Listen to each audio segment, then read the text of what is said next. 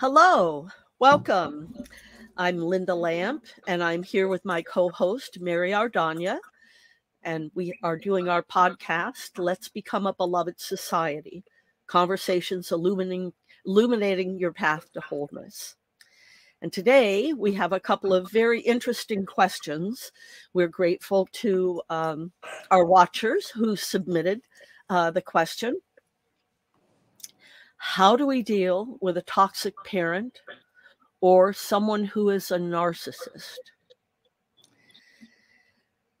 And this is a really, really important topic because many of us were raised by toxic parents, and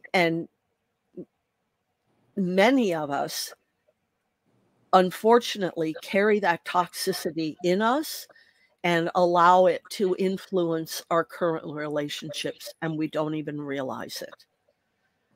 And so I'm really grateful for the opportunity to talk about this, especially in relationship to how do we create a beloved society when we have so many toxic people walking around.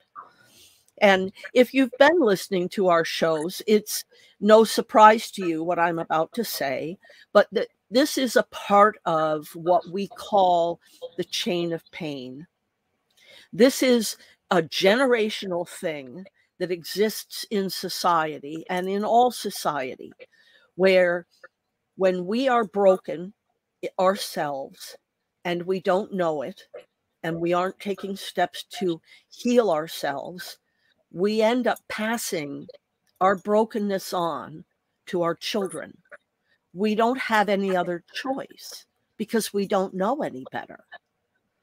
And so what the planet is filled with, and really, I'll speak just about America because America is what I know the best. It's where I live.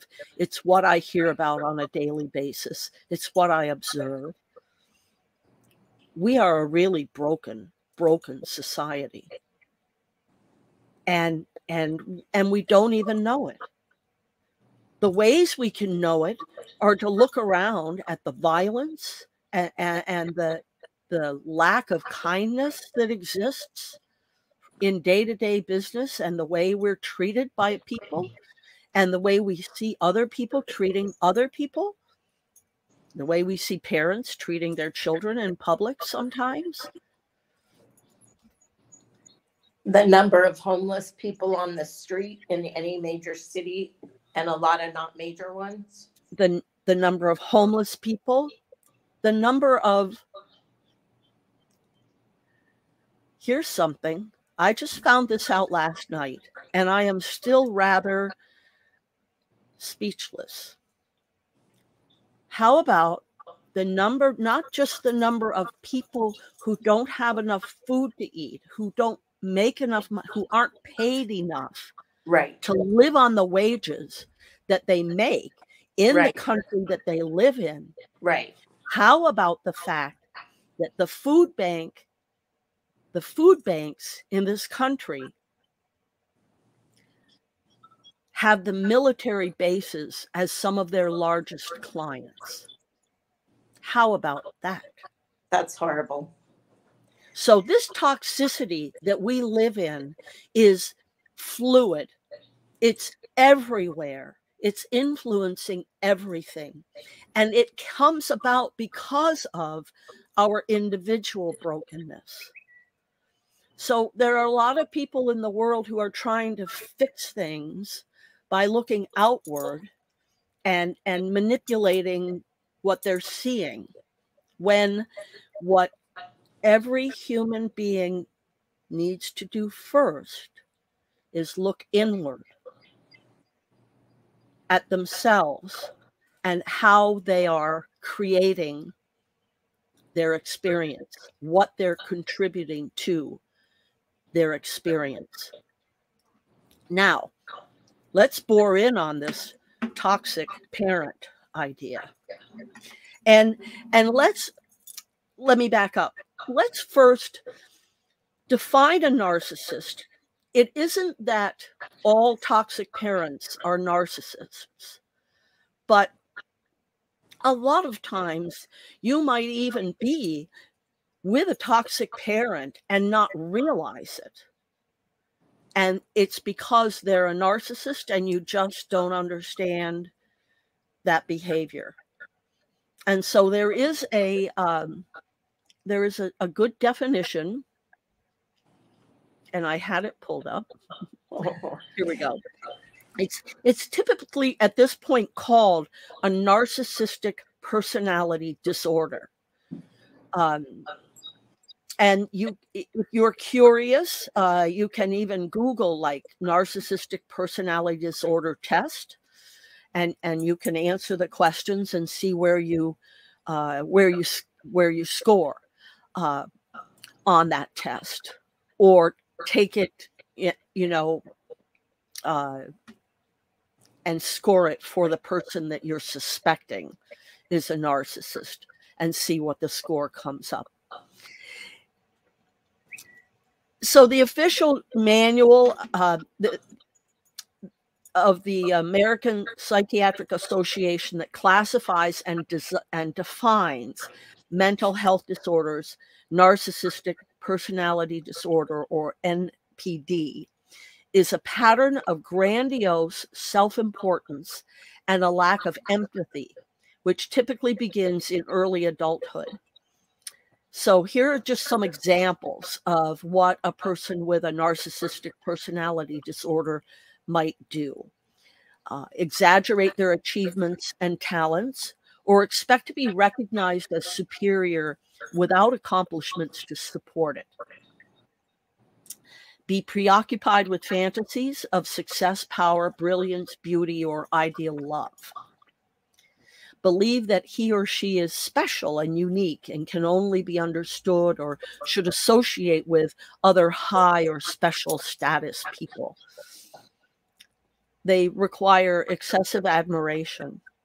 They have a sense of entitlement or unreasonable expectations of overly favorable treatment, or they expect automatic compliance with their expectations. They take advantage of others to achieve their requirements. They lack empathy, and they're willing to recognize or identify with the feelings, and they're unwilling to recognize or identify with the feelings or needs of others. They're often envious of others, or they believe that others are envious of them. And they will demonstrate arrogant or better than attitudes and behaviors. So there are some more things here. They'll use gaslighting especially if they're abusive, if they're physically abusive in addition to being narcissistic. They'll use gaslighting to make the survivor believe that their memories of events are inaccurate or blown out of proportion, right? They'll tend to get very angry and walk out of counseling sessions. I'm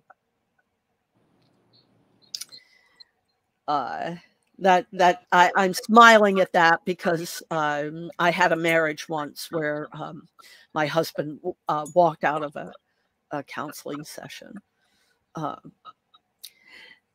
They'll tend to shame the victims. And this is also can be their children, right?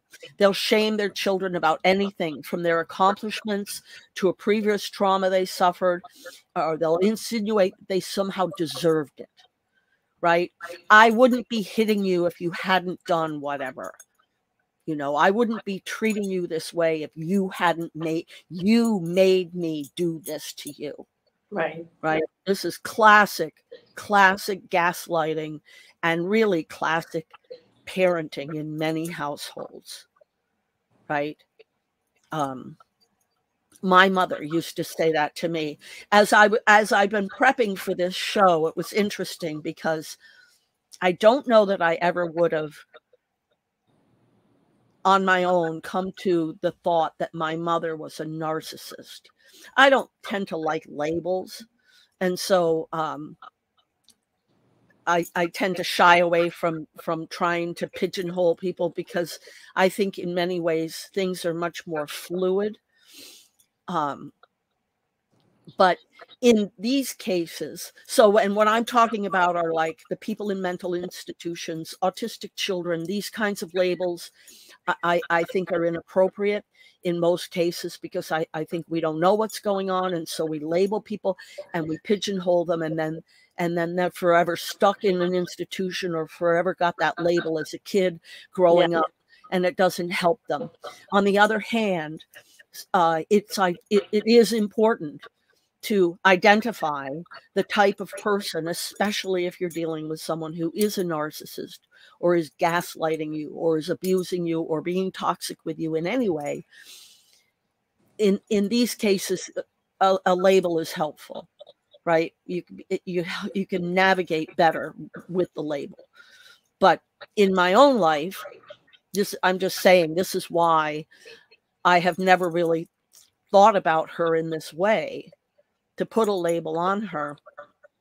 And I don't know that she was a total narcissist, but certainly there are a lot of these check boxes that I could go, oh, that was my mother, that was my mother, that was my mother. Yeah.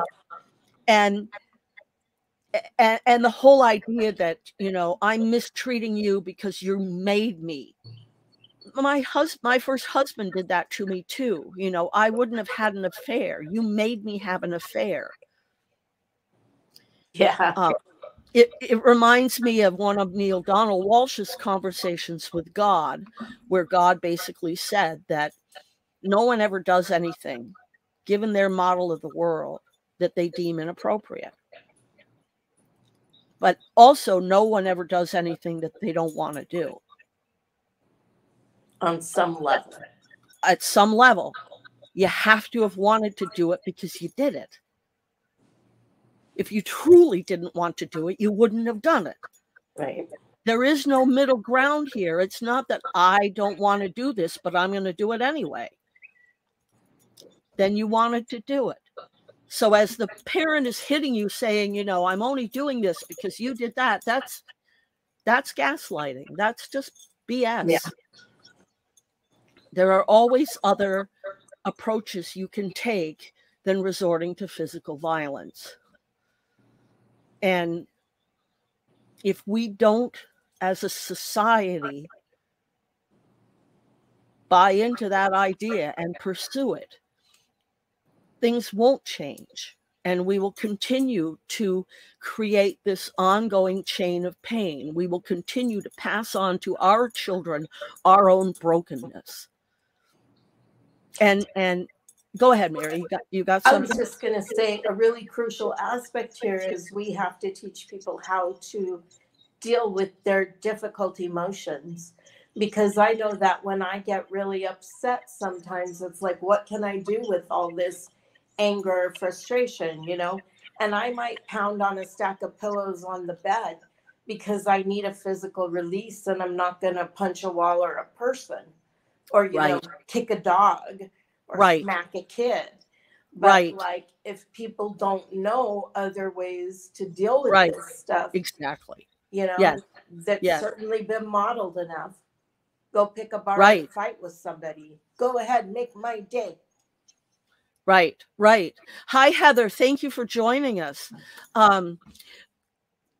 Yes, exactly, Mary. And that's why we're talking about this, right? Because we've got to figure out a way through this process so that we can break this chain of pain and stop creating more brokenness in our world through our children. And so, one of the things that that we can do in the moment is to just stop and breathe and take an introspective moment when we start to feel like something's going haywire, and remember, if we can, in that moment, not to allow our housing to dictate our response. Because most people are not in touch with the differentiation between their soul and spirit and their housing, their bodies. And their bodies, our bodies are being driven by our defense mechanisms and our ego as a mechanism to protect us. And so when we start to feel some kind of rage within our body, that's not our soul, that's not our spirit, that's our housing, reacting to what's around us, reacting to the frequency around us, reacting to our own memories, reacting to memories in other lifetimes. And we're getting jerked around by our housing. So that's why I think one of the first steps in learning how to break this chain of pain is to get centered and to learn how in that moment to identify, okay, I can feel a real discomfort in my body. Right. That's a signal to me. That's a signal to me to stop and think. And the problem with this suggestion, and I'm fully aware of it, is that we don't like to feel. We don't like to feel. That takes us into this uncomfortable place. And because we're not well versed on how our housing is actually manipulating us, I mean, it's also helping us and it's doing great things for us, but it's also unconscious to us, also influencing us and manipulating us. And when we're not conscious of that, then we're not truly being ourselves in the moment. We're being something manufactured in between our head and the rest of us that comes out as whatever it might come out as. But without that focus of, you know, I'm really here to be hope, love, and grace with each other. And so how do I respond in this situation from that place? Because that's what I'm here to be. Our bodies are sort of reactive mechanisms. Stuff happens externally, and our body has a physical reaction. And that's just sort of the instinctive physical thing that happens. And to be able to get to a place where we can respond, bringing in our intellect and our spirit and everything, we have to have that break. We have to have like the pause. And that's where breathing is helpful. For me, a lot of the time, I just look and go, oh, okay, my body is in an uproar. Like, you know, the trolley is always my example, or the bus, like people on there playing music loud or just like being raucous. There were 2 dogs the other day that were a little, you know, it's fine to bring your dog on. You should make sure your dog is really well trained. And not everybody does. And when you get 2 of those there at the same time, it can be a little iffy. So, you know, those kinds of things make my body go, oh, danger, Will Robinson. So you go to alert. And so what's really important is to bring your conscious awareness into that moment. And that's what's the hard part. And I think, you know, can you think of something other than breathing? Or like, what are good ways to help us bring our consciousness into those moments of activation? And part of it is just practice. The more you practice, first you have to notice that you're activated. I think most people don't even get to that step. They just blow up and explode. And God knows I've been one of those people. So I'm not judging. I'm speaking from past experience. So that right there is the first step, just being able to be aware. And you talk about this, Linda, you know, just being aware of the physical body as like the housing, you say. But remember that the housing is an animal. You know, it's not our mind. It's not a machine. It's a living, animal, Right. like your dog or your Right. cat, who Right. hears something strange Right. and has a fearful reaction. Right. Dogs are good examples, I think, because I've been watching Caesar Milan a lot. And the thing I have learned is the dog gets its energy from the human. So if you are modeling what he calls calm confidence, Right. your dog will be confident. Right. And when it gets all jumpy and barky and protective of you, it's because it's feeling your nervousness. So Right. maybe if we start thinking of our bodies as like that little dog, Right. Right. and we have to model the calm confidence from our spirit Right. to our body so that we can be Right. calm. You know, Right. calm surrender is what he says you want the dogs to be. And I Right. only got to practice for a little while before our little dog died.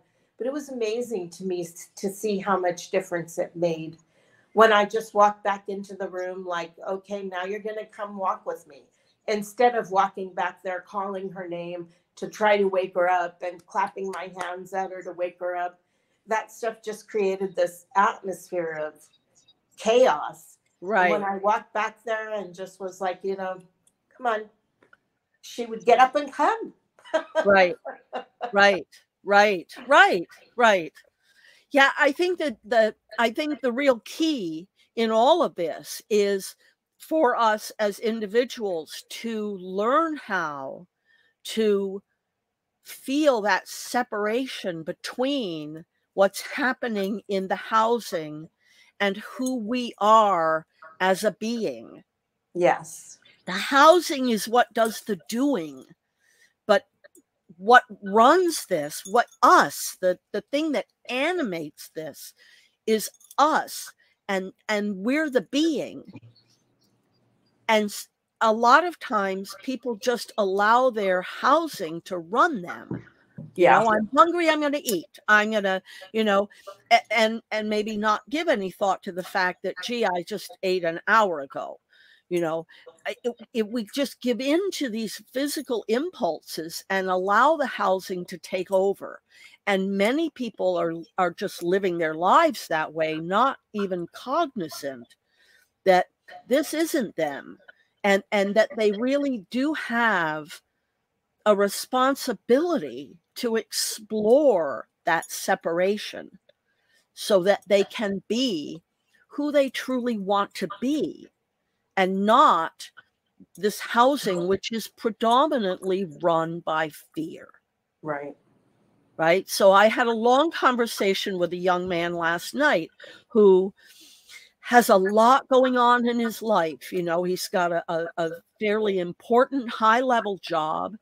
He's got to find a place to move to in a town where that's difficult. He's, you know, put out job applications to all kinds of places in and out of state, thinking that he would find something and then that would deal with the fact that he has to move, you know. So, but none of the timing of it's come together. And in the midst of all of that, he's somehow gotten himself into a relationship.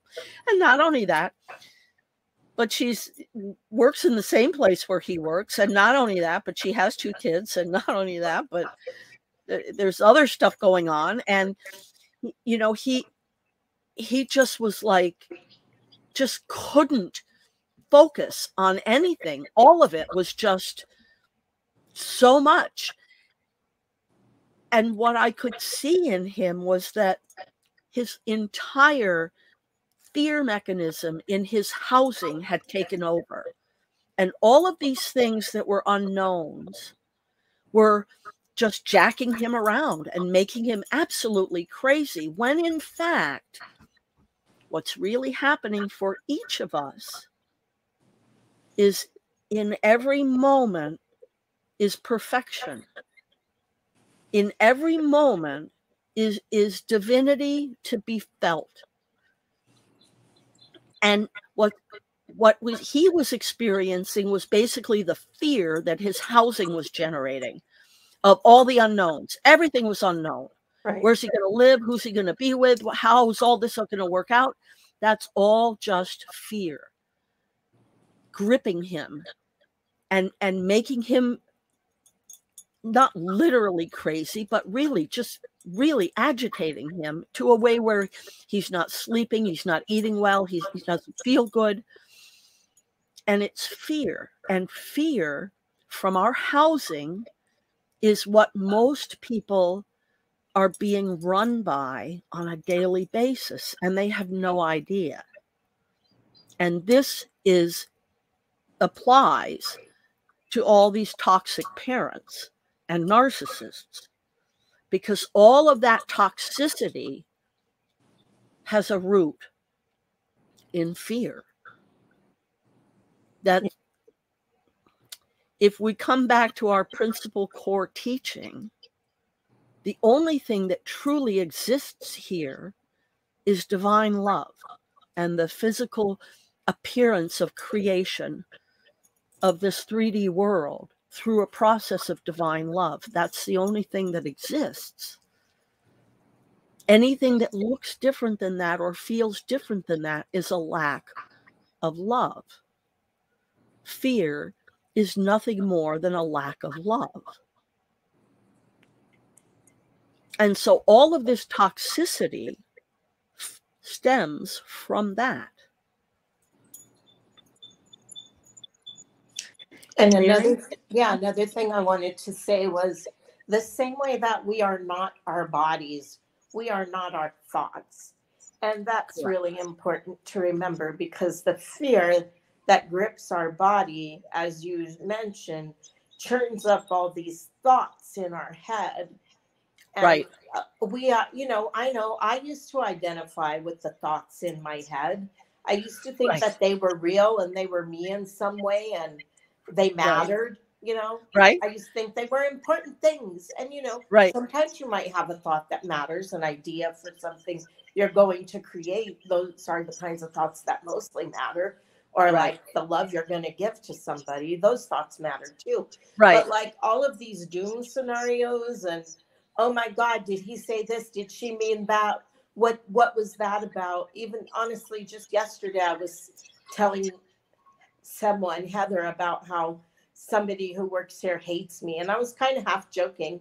And then this morning, that same person saw me as we were going and was like, "Hi, Mary," held the door open and said, "Oh, I like your sparkles," And I'm like, "Thank you." And I'm like, maybe she doesn't even really hate me, But like the way that our minds can take one tiny little thing and blow it out of proportion. Right. And like you say, that stuff is all fear, Right. And the opposite of love is fear. We fear things that we don't understand. And so then we're afraid to love, we're afraid to be that open, vulnerable, love light being, because what if someone rejects us or doesn't understand us or blah, blah, blah. And so that's what I have to say right now. Take it away, Linda. Or blames us, right? That this is one of the most toxic things in my mind that a parent can do, is to blame their children for their experience, for whatever. This is an interesting article on Scary Mommy, 16 characteristics of highly toxic parents.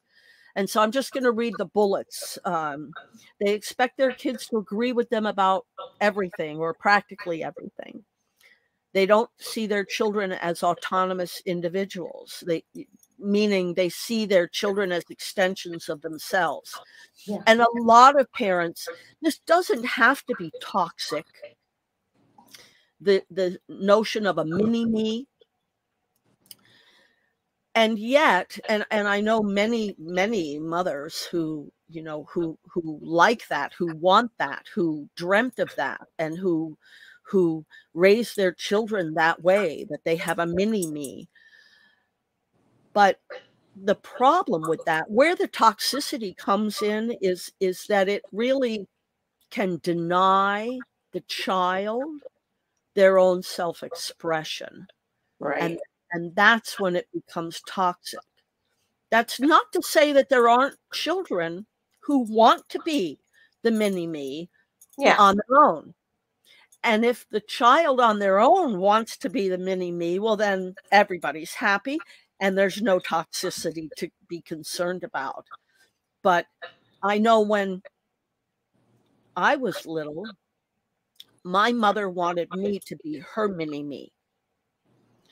And I failed her miserably. And she let me know it. Really. So 3, they don't believe in a child's privacy.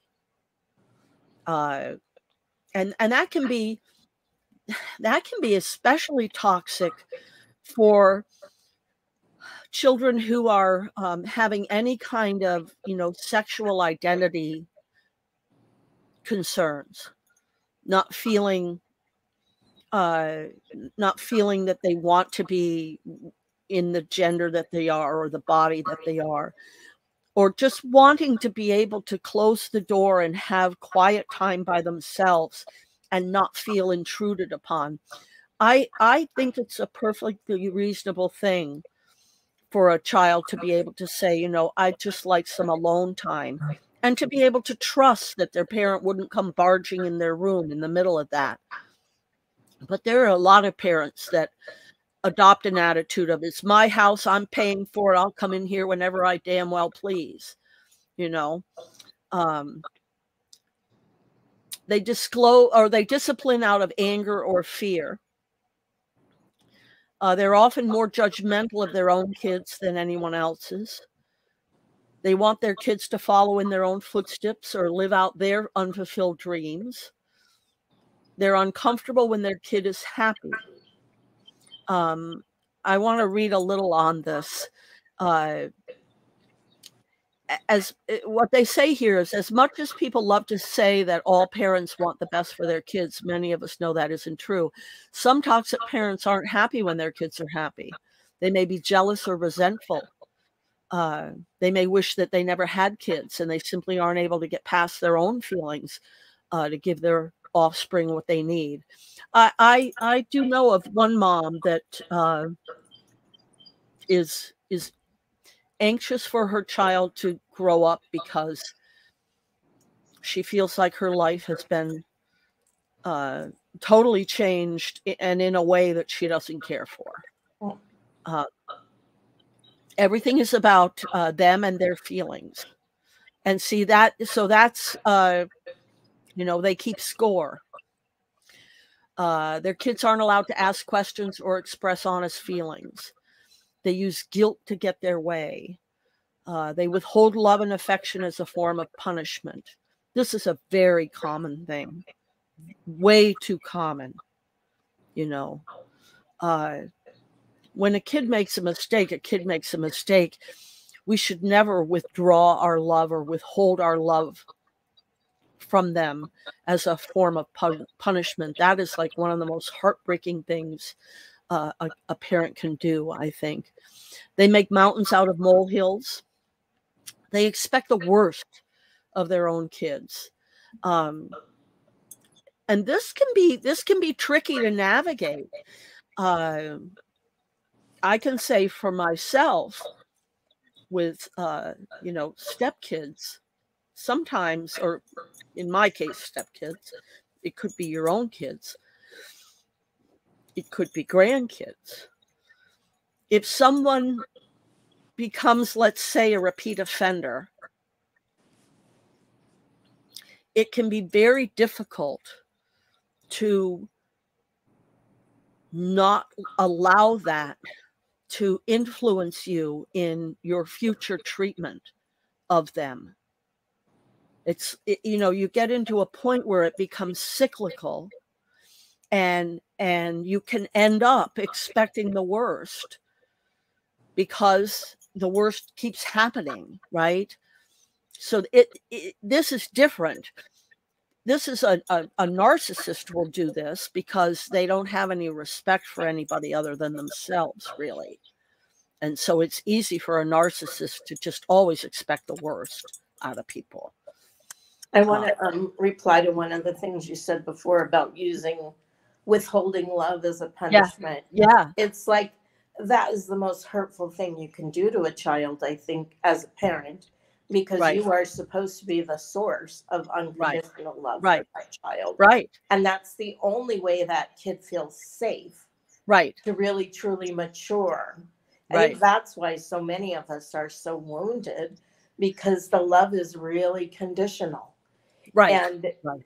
what we need when we're children is that unconditional positive regard, that unconditional love and acceptance. And no matter what you do, it won't make me think less of you. Like, you know, as a child, Right. that's Right. really what we need from our parents, is that Right. blanket. Anyway, I just wanted to share that. Yeah, no, I totally agree. And I do think that withdrawal of love and withholding of love is it's I think it's the worst thing. It's the worst thing we can do to anybody. Yeah. Right. We've talked about this in other segments, like the notion of so I'm not going to talk to you. I'm mad at you. So I'm not going to talk to you. Yeah. And trying to live with someone in a house where they are actively not talking to you. Yeah. I remember being that way when I was little. I'd get mad at my dad. Yeah. When you're little, And that you don't know any better. But right. But the thing I would discover was I could never stay mad like that. Like I would say, okay, I'm mad at him and I'm not going to talk to him. I'm not going to go. But he was like he was the only one there besides my mother. And so if I was going to go hang out with somebody, I'd end up going and hanging out with him and watching him in his workshop and, yeah. you know, with whatever carpentry thing he was doing at the time. And I go, well, I'll just sit here. I'm not going to say anything, you know? And then, you know, I don't know. And then like at dinner, we'd be sitting there and I go, I was going to not talk to him. Yeah. I completely forget. When I was little, I would do that whole flounce into my room and slam the door thing when I got mad. And it was definitely with the idea that I was never going to talk to that person again, whoever it was, mom, dad, brother, sister. But then you could never stay in your room forever. You know, you'd get hungry. You'd have to rejoin the family at some point. Right. And I found that experience so humiliating as a little girl. You know, it's like, oh no, now I have to let go of all this anger and go back out there and be civilized. Probably didn't say civilized because I probably didn't know that word yet, but you know what I mean. So I quit doing that because I didn't like having to recover from my high dudgeon. Right. I wanted to read this comment from one of our users, which says, because it does, that ties in really well to one of the things we've said in a previous live, which was the only sin is to be unloving. Right. Yeah, I'm not a big believer in the word sin, but if we're going to have them, that's the only sin that exists. Yeah. Right. That's my feeling exactly. Yeah. Let me just finish this list here because there are a couple more bullets, just two more. They expect their children to perform. And that's, you know, expecting too much for your kids, right? Do this, do that, be this, be that. They often care excessively about appearances and don't care so much about what their kid has learned or whether or not they're a happy or well-adjusted kid. They just want their kid to impress other people. Right. Yeah, I almost think that was a bit of my mom. And then they take no blame and they make no apologies. Hang on a second. I need to clear my throat here.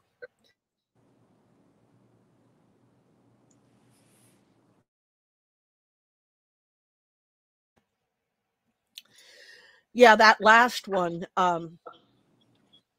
take no blame and make no apologies. Definitely, that's also narcissistic behavior, right? I'm perfect. There's nothing wrong with me. Don't suggest there's anything wrong with me. In a way, I think I think Yeah. that's kind of society wide, I'm thinking right now, in a way. Like, when these people get caught out in scandals, and all it would take is saying, oh, I did that and I was wrong and I've learned, when it was 30 years ago, not last week. But instead, it's this insistence that they can't even begin to own anything they did. I think that's like a neuroses in our society.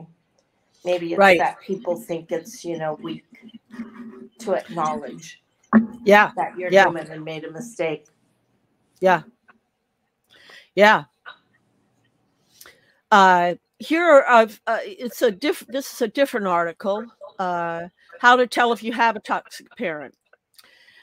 So what are the traits? This is a Dr. Childs says. Here are the traits to look for: self-centered behavior, physical abuse, spanking, any kind of that, screaming, verbal abuse, screaming, yelling, name calling, blaming are all examples. Emotional abuse. So, for example, giving a kid the silent treatment after they've done something wrong. Blaming the child, making the child feel like it's their fault, especially in the case of things like marital problems. If the father is a drunk, the mother might blame the kid. Well, it's your fault he drinks. That kind of thing. Manipulation. A lot of times they'll, a parent will manipulate your kid,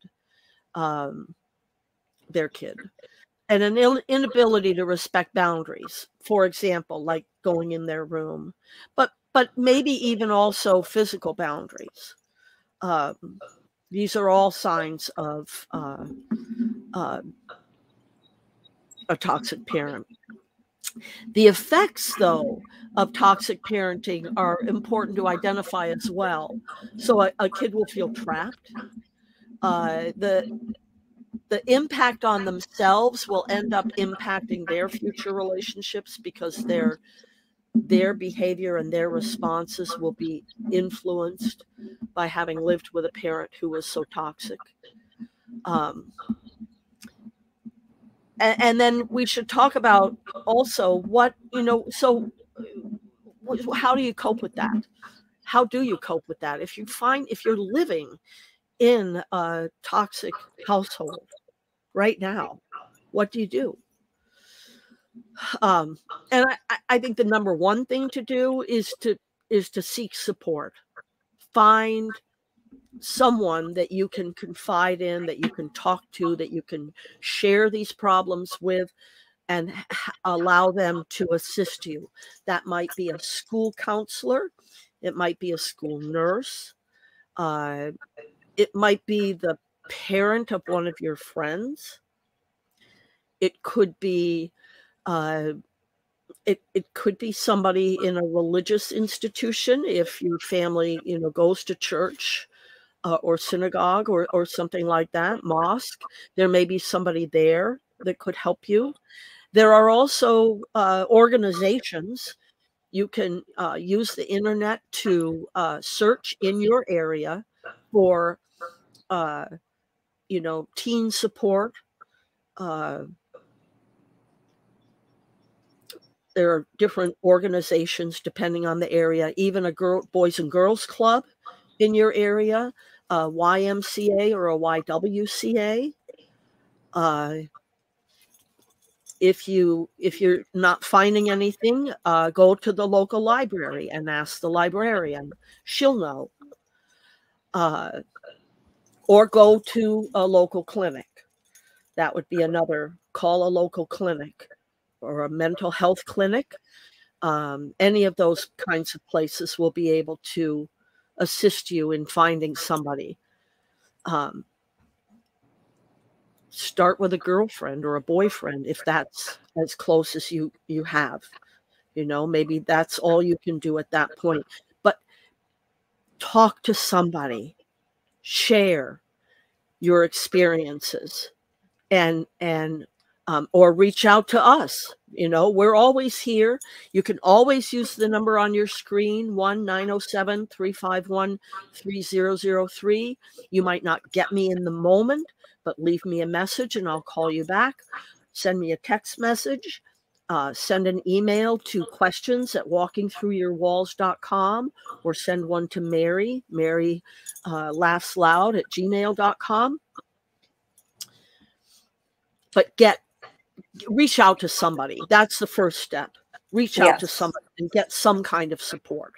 Start the process of getting just somebody whose shoulder you can lean on.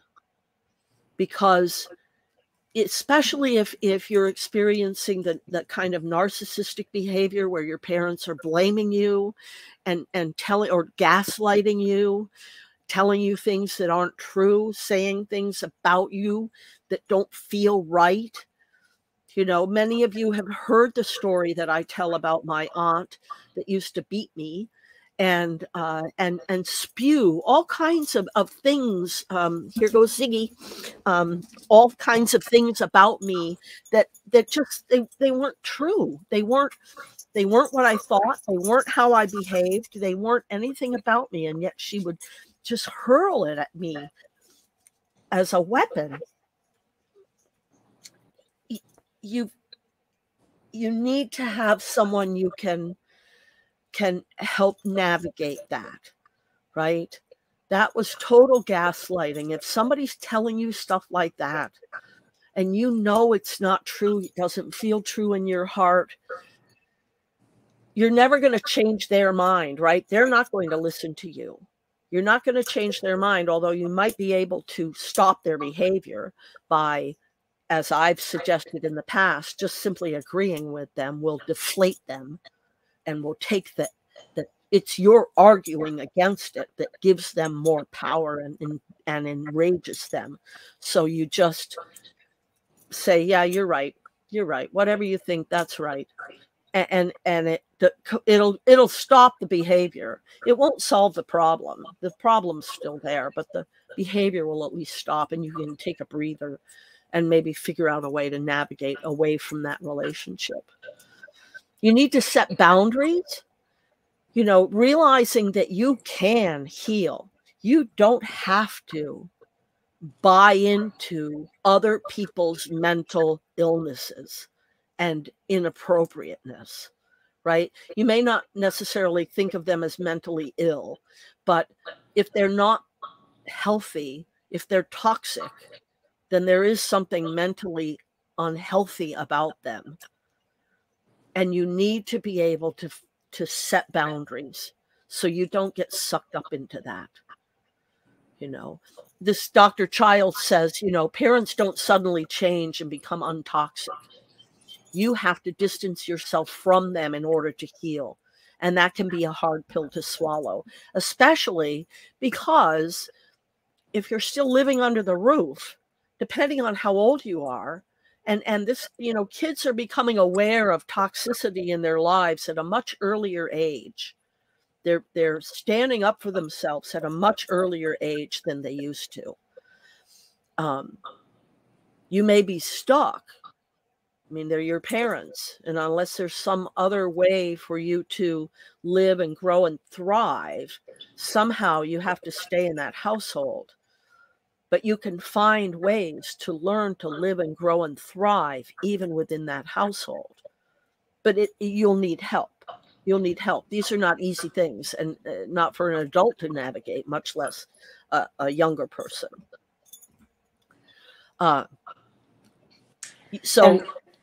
Go ahead, Mary. I just wanted to say that in addition to what you're saying, finding someone you can confide in, another really important aspect that you touched on is that it's not true. Like, don't believe the lies that they're telling you about yourself. Right. Because that's where the guilt, the shame comes from. And then you'll be afraid to tell somebody anything, you know, and that's how they keep you prisoner, of their toxicity. So it's really important to just recognize that the lies that they're telling are not who you are.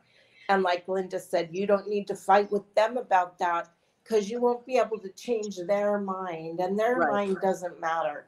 What matters is your mind and how you feel about yourself. And that's where you can begin to heal, is an understanding, you know, those are lies. That's not true. What else might be true? And you don't have to answer that, but just allowing, you know, because when you're grown up in that environment, it can be very hard to short circuit the wiring that's been trying to be installed in you by then, you know? Right. And you may have been programmed to believe some of that stuff. Right. By the time you're old enough to really be questioning. Right. So that's a really important early step also, is yes, separating out yourself from the lies that they tell you about yourself. yes, yes, yes, absolutely, absolutely. And just going back for a moment to the setting boundaries, right? So you have to let other people know what's appropriate and what's not appropriate. And I can remember when I was 12, 13, 14, my mother was a severe alcoholic, and she pretty much spent most of her time passed out on the couch. And I can remember coming home from school and standing on by the side of the couch and lecturing her on what was appropriate behavior and what was appropriate parenting, and how this was not appropriate parenting, and that I shouldn't have to be in charge of all of the shopping, the grocery shopping, the cleaning of the house, the meal preparation, and getting good grades at school. Like, all of this was just too much. It didn't change anything, but it was my attempt to set boundaries. That was what I was attempting to do. She didn't change her behavior. The universe had to intervene for me, but and it did. It intervened in a big way, which is a different story. But you know, it is important. And once you get to a point where you can identify and you know, I don't care how old you are, right? Because wisdom doesn't care about age. And there are some children walking around on this planet right now that are way more wise than many of the adults, many of the even elderly. And so when you know what's right for you, stand up for that. You stand up for that. And you might be prepared for pushback, because adults are not necessarily going to be open to that. But I'm really a believer that we need to be our own champions. And that starts at whatever age you begin to feel opinions and choices of your own. I can remember when my stepson got his first haircut, and he had something to say about how he wanted it cut. It made me so happy, because up until that point, you know, you're doing the responsible thing. You're getting the kid's haircut so he's, you know, it's not in his eyes and he can see and all of that. But you're just doing it based on your own taste, because, you know, they're either pre-verbal or they haven't said. But at the point, that one time where he finally said, you know, I want it this way, my heart just burst open, because it was like, yes, because our children are individual expressions of divinity. And unless we allow them the space to become who they are, then they're just becoming who we're molding them to be. And that was a moment of him becoming who he was. And I just remember it as being a really happy moment. I was like, oh, I love it. I just love it.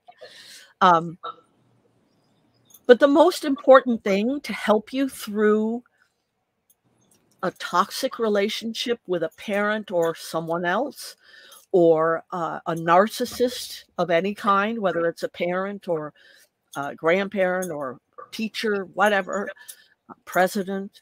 I should. Because what I'm about to say isn't going to totally track with that thrown in there, but the healing process starts in here. And so to deal with all of that, you have to focus on yourself and learning how to support yourself and your own dreams and your own desires in spite of the toxicity that may be around you, in spite of the abuse you may be enduring, right? And let's go ahead and talk for we only have a couple minutes left, but let's touch on the idea of not only are they narcissistic or toxic, but they're abusive. So they beat you, or they, in other ways abuse you mentally or physically. They will try and tell you it's your fault, right? It's your fault I'm doing this. It's your fault I'm hitting you. You made me do this.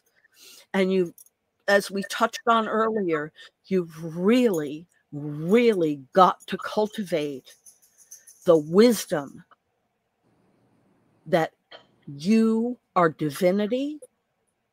And when other people are speaking, it is a reflection of them and not you. You did not make anybody hit you. You didn't make anybody do anything to you, abuse you in any way, shape, or form. You didn't make that happen. Nobody does anything they don't want to do. They are wanting to do this. You didn't bring it to you.